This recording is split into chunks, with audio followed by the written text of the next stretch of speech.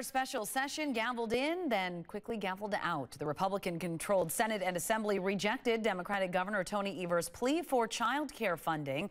This is the 13th time Governor Evers has called a special session that ended quickly inside the Capitol. The governor wants to invest $365 million in child care centers across the state.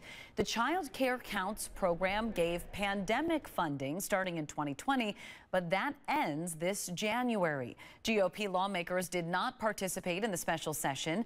Governor Evers toured a Fitchburg Learning Center earlier today and reacted to the Republican rejection. Am I surprised? Hell no.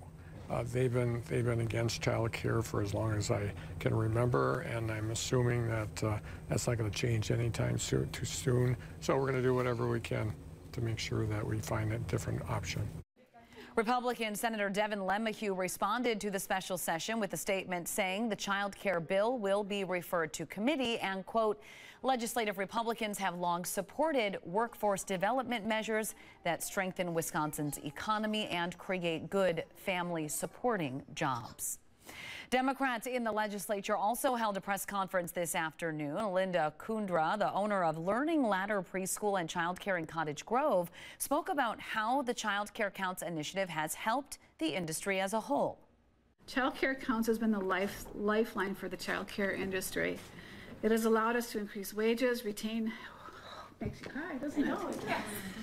Retain educated teachers and keep our tuition affordable.